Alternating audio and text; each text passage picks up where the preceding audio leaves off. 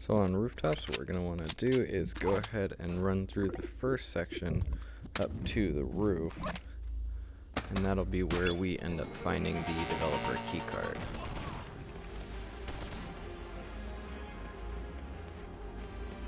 Go ahead and head out here.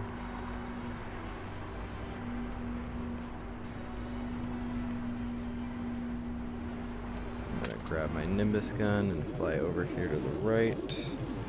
You can see we've got our developer keycard right there for Spencer. Check that in my inventory. Bring it on around over here where we can see there's actually another fire escape. And I probably gotta break the glass. There we go.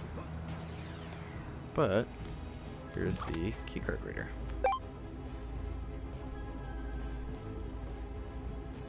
Brings us into this empty apartment. Not a whole lot in here, but there should be a clipboard somewhere. There it is. Deja vu.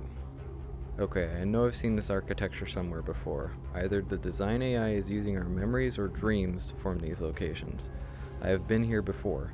I have seen this in my head. The security implications with this feels invasive.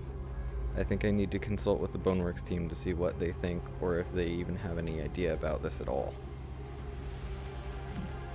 Creepy. So this entire level design is coming out of somebody's head. Looks like there should be a Gacha capsule in here for the scaffolding. Let's check the other drawer. Nope. That's pretty much all there is in this area.